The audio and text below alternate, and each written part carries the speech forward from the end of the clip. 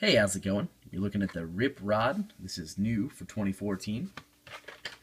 There's the back of the card. If you want to pause on that and read it, you can. This is a pretty awesome casting. I like it. I don't know if a lot of collectors will like it because it's plastic.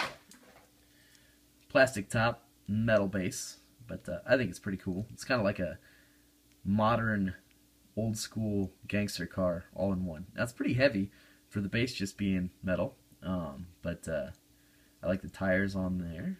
I like the red windows. There's not really anything about this one I don't like. It's got an open roof. It's kind of like a drag car. I don't know, I suppose if I had to say, it's like a drag car, a 40s gangster car, and a futuristic car all in one. But anyways, there you have it. The Rip Rod, new for 2014.